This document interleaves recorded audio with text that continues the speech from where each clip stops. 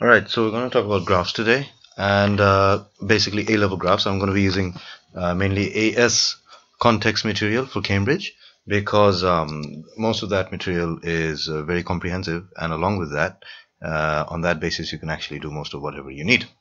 Right, first of all, what we're going to do is we're going to see the points of the mark scheme, a Cambridge mark scheme, on which you have the graph marks, and it's actually relevant for AS, A2, Edexcel, O levels, everything, because they follow these points. So yeah, let's just go really quickly through these. So this is the AS 9702 Cambridge syllabus. All right, so basically, let's talk about the graph. So you have the concept of the layout of the graph. The layout is basically about the axis, the x-axis and the y-axis, and about these things here. So first of all, what you have to do, you can read through this in detail. I'll just go really quickly through the points that we want to. So what's going to happen is on the x-axis and the y-axis, you have to label them very well with their quantities.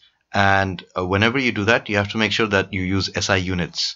And the units, the scales on the graph shouldn't be anything which is an odd scale, but should be values of 1, 2, 5, or 4, things like that. This would be a big box, so each division should be 2 or 5 or 4 or 1, not like 3, 7, stuff like that. So anyway, that's one of the major points. Then there's this concept of false origin. So what is false origin? False origin and true origin. So true origin is whenever you draw a graph which starts from 0, 0. But what if you don't draw a graph which starts from 0, 0? Then we use something called a false origin. For example, if I was to just sketch a graph here, so say I have a graph like this, there's no point for me to start the true origin from here. I can use my graph paper and actually fit it into here. At this state, what's going to happen is this would be the origin of my graph, but this is not a true origin because it's not 0, 0. It's actually non-zero y value and then a 0 x value. So this is a false origin. So we would write this as, say, x-axis value of 0 and a y-axis value of, say, 20. So that would be the origin of the graph, and then it starts from there. So these are called false origins. Whenever you use a false origin, you have to be very sure to label it. And the other thing that you can do is give a discontinuity, which represents basically a broken line or a dashed line or a line like this, which represents that this is 0, 0. There's a jump here, after which you can go to 20 here. So this is actually not so effective compared to this. I would personally prefer you give false origins, and they never mention about discontinuities in the syllabus. So it's something that you should avoid actually, but it's not exactly wrong, but it's not the best method. All right, and there are other points of the layout here. So this is basically the axis point. Then you have plot. So plot is basically you have to make sure that the plots that you put on the graph, they are within the values of your table. They have to agree with your table values.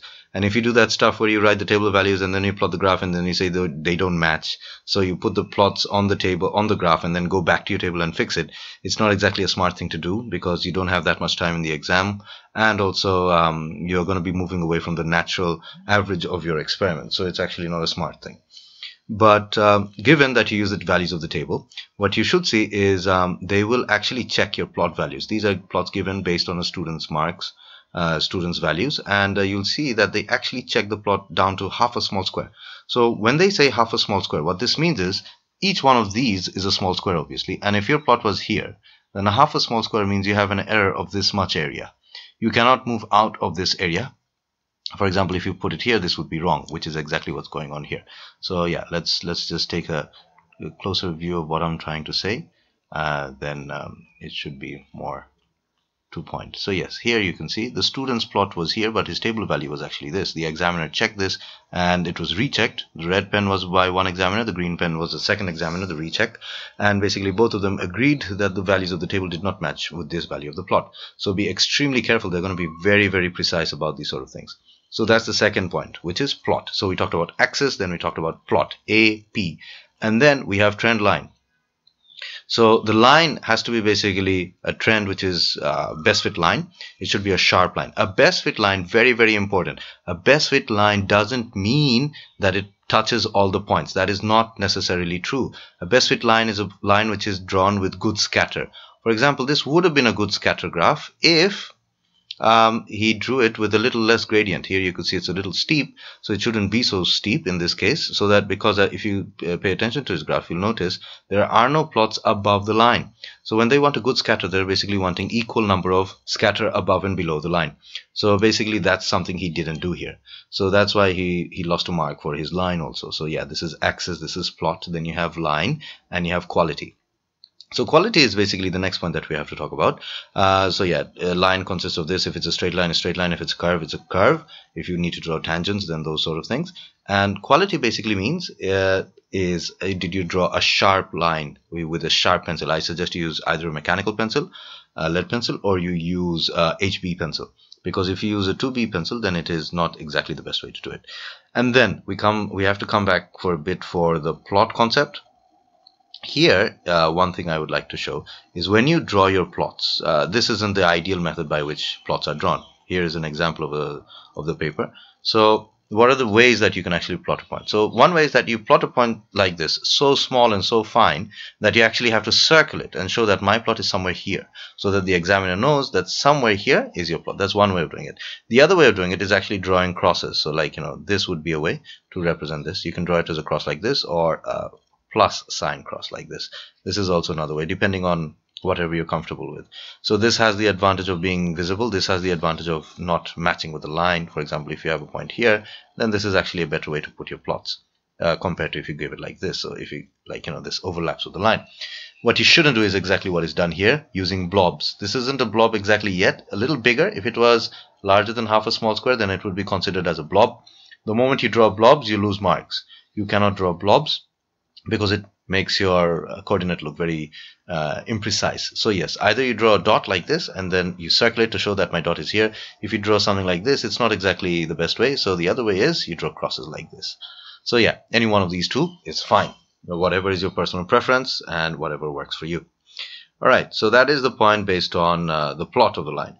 Other than that, if we talk about a little more about the axis, we're just going through the points again. If we go talk about the layout and the axis, one important thing that you have to remember is the graph doesn't have to occupy the entire graph, the area of the graph. By that, what I mean is, if you have a graph which you're stretching, for example, this student, what he did is he stretched the graph as far as he could to make it fit onto the paper. It wasn't something which was necessary.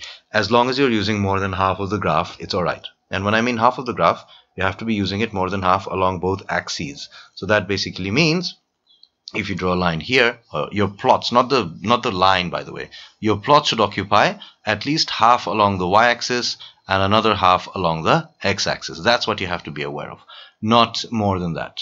This is important, and you have to focus on this.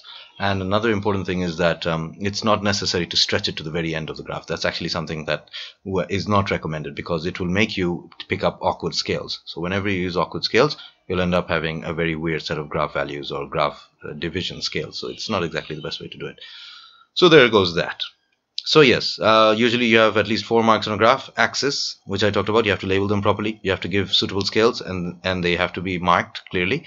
Plot, your plot should occupy at least half of the axis along the x and y axis. They should be plotted clearly, and it must be equal to the values of the table values. If not, you're going to lose marks. Line, it should be a line which has a best fit property where the scatter is equal and above and below the line, which is not true here. As you can see, this arrow represents the second checker showed. Also, the first checker showed that the line is actually too steep, so you need to make it a little less steep. So yeah, they said that the quality is alright because the axis along the sides are alright, it's large enough, but the scales and everything was a little problematic, and he also did not label the false origin properly.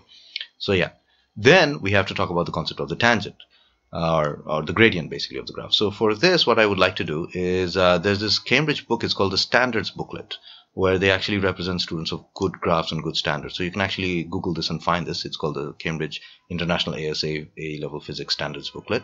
So here they've given examples of an A grade candidate, what sort of graph he would draw, and so on. We'll move on to that. So this is an A grade graph. Look at the scale. It's pretty decent. You have the values labeled, the units labeled very nicely. You have a sharp line, more or less sharp, straight, and I strongly suggest you use a transparent 12-inch plastic scale. Do not use steel scales and do not use metal scales, because they make it very difficult to identify the scatter when you put the scale on your graph.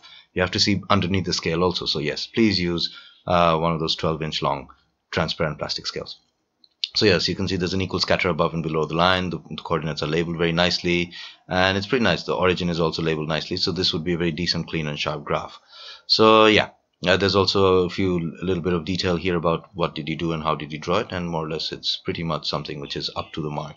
Second is a grade B student. What sort of graph he drew? As you can see, he gave a discontinuity and half a small square. A couple of his plots are alright. He didn't use a gradient triangle, and the best fit line is not exactly steep enough. It has to be steeper. As you can see, the dotted line represents the steepness of the line that it should have been. Labeling is alright, but it's still a B grade graph and not so good. Again, there's a little bit of text here about how he wasn't able to score the greatest marks that he could. He actually missed out 1.5, 1.6 and 1.8. He didn't even put 1.7 properly. That's why he lost a mark here. And we have an E grade graph, like candidate E. So here you can see he did label it and everything. The scale isn't effectively used. It doesn't use, barely uses more than half, or actually just half. And another problem about the gradient triangle is it occupies less than the half of the plotted line. The line that you draw, your best fit line, more than half of it should be used for drawing the gradient triangle, and you should not, ideally you should not take the table values for taking the values for the gradient. You should take fresh read-offs. As you can see, the A grade student took fresh read-offs from the graph, these two values. So this is what you should do for the gradient triangle. You should not take table values again. That defeats the purpose of drawing a best fit line. A best fit line is a graphical average. So if you actually don't use that method, then you're losing a point here. So yeah, that's another point about the gradient. And obviously this is a pretty poor graph. It's just the line is too thick, there's too many anomalous points, the scatter is awful. So yeah, please don't draw these sort of graphs. And then they have some working about how to find the gradient. You have to show your working very clearly with all the points and decimals. And yeah, that's what they expect you. So yeah, an A grade student would be actually doing all of this work, showing the coordinates, finding the gradient, and doing the maths behind it. The points that I mentioned about the graphs and everything is more or less relevant to all the chapters and all the syllabus and all the curriculum at Edexcel Cambridge, regardless, O levels, A levels. Everyone will have at least 4 to 5 marks. Easiest way to remember this is by remembering axis, plot, line, quality. Axis is for your X and Y axis. Have they been labeled properly? Do they have suitable scales? And do they have units? Plot is for saying, did you plot all the points of your table? Does it occupy more than half of the grid along both axes? Not the line again, the points. And they have to be sharp points which can be easily identified, not blobs. Line is your best fit line. Is it a thin straight line without any breaks? Avoid using a short scale for this, and also use a transparent one so that you can also draw a best fit line with equal scatter above and below the line. Very important. Again, the plot doesn't have to pass through, the line doesn't have to pass through all the plots. That is very important. Keep that in mind. And line and quality is obviously along with that, the thickness of the line and also the breaks in the line and all of these things. And also the gradient triangle should occupy, the hypotenuse of the gradient triangle should occupy at least more than half along both axes. So yes, there you go, everything that can be said as quickly as possible about these sort of graphs. I made a few repeats and I hope you can remember all of that. Best of luck with your exams.